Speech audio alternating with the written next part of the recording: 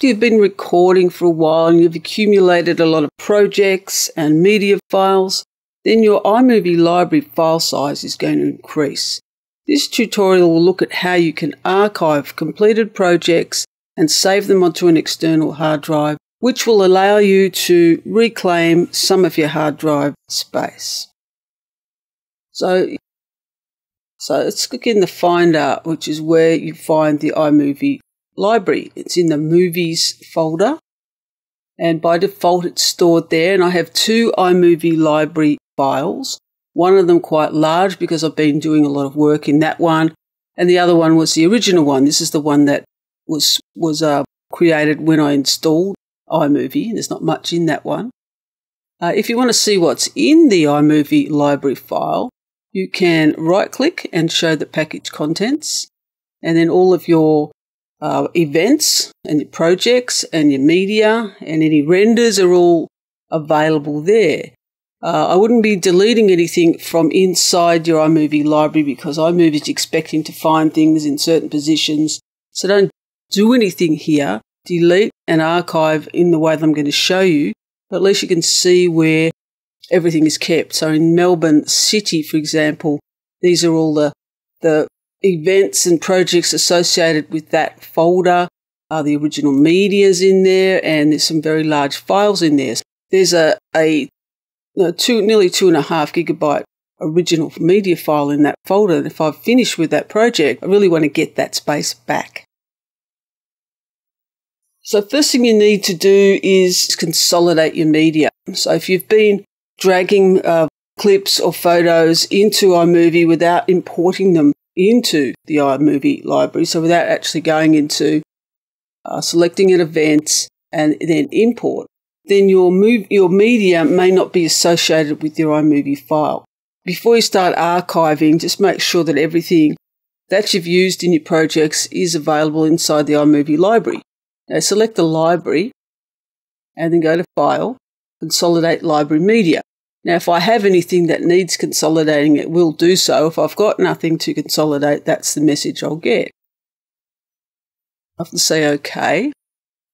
I have no media to consolidate. So everything's where it should be. So now I need to create a new iMovie library on an external hard drive. So going up to File, Open Library, and then New. And I call this Backup. Now you could call it whatever you want. So maybe it's your Summer Vacation 2014, whatever you want to call it. It doesn't have to be called iMovie Library. And I'm putting it onto an external drive which is connected to my computer. It's called DocBup. And they've got other places I could put it. So I could put it in any of these devices. I could put it into the iCloud drive and have it available there for other Macs to use. I'm just going to put it onto an attached hard drive and then save. And that creates a new library here with an empty event and the current date, because iMovie libraries have to have at least one event in them. If I go and check in the Finder and into DocBup, there's the backup file. And it has a little bit of space, so that's taken up with internal things that iMovie needs to use because there's no data in it at this stage. So I want to copy some of the projects that I've finished with. So I've exported them and published them as movies. I don't want them anymore, but I don't want to delete them and be rid of them. I might want to use it again and re-edit that movie or add more material to that movie. So I want to just archive it. So I'm going to archive all of these Melbourne ones. Now it's going to Melbourne, and all the media is in here that I've used, taking up a lot of space. So it's all the media, all the clips, all the photos. Now everything that I've used is in there. The actual project is up the top. So there's been 2 movies that have been produced from this media, and I want to archive them. So I can copy them. Before I delete them from the original library, I want to make sure they've actually copied over. So I'm just going to drag them into the new backup library and then drop that. And then I'm going to take this one as well drag that one in, and the photos.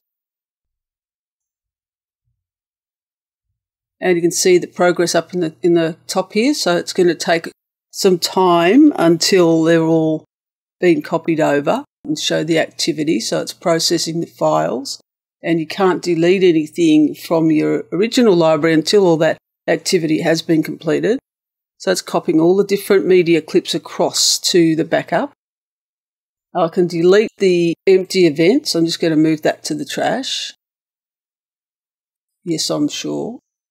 So I'm waiting now for this to be copied over, and as I'm waiting, let's just look at its progress in the Finder. So the library file is getting larger, so it's now got 217 megabytes, and as it keeps copying, that file will grow larger. And then I can delete those events and projects and media from the current iMovie library. Now you can have more than one iMovie library open at one time, and you can switch between them. It might get a bit confusing. You can close them up with the disclosure triangle here, and so I'm just working on that one. If you're not using a library, then what you really need to do is close it. So I'm going to close that one, but it won't let me because it hasn't finished its activity. So I have to leave it open. I can't do anything until all that processing has occurred. So we'll just come back when that's happened. And while you're waiting, you can check the activity to see how much longer it might be. And it's copying 8 of 9, 2-minute video, 1 minute to go. So you can see its progress while you wait. So once it's all copied, I can close that library and go back to the original. Let's go and see how much space it now is. So that iMovie library backup is now 2.7 gigabytes of space. So when I come back to the original library, I no longer need these 3 events or projects. I'm going to delete them. Select the events, right-click and move it to the trash, which is going to take all the files and the media and the projects and delete them. Now, if there's any clip that you've used within this event that's used in another event, then it will stay in your library. So you need to be aware of that. If I wanted to delete a 2 gigabyte clip from Melbourne, but I was using it in the ballooning event, then the clip will still remain in the library. So I won't regain the space. I'm going to continue to delete all of these events that I no longer need. Then I can quit iMovie. So when I check the Finder, it's gone down a little bit, 0.7 of a gigabyte. And if I'm not sure why it hasn't reduced any further, if you right-click and go into the package contents and have a look through the different events that are left. So I'm pretty sure there's a big file in ballooning that I forgot about. So if I went into the ballooning event and into the original media, here's a 2.38 gigabyte clip that I've used a bit of in one of my ballooning projects. So you have to sort of be aware that you might not reduce your iMovie library file size because you've forgotten about something in another event.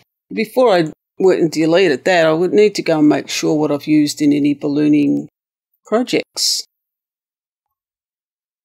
Open that project.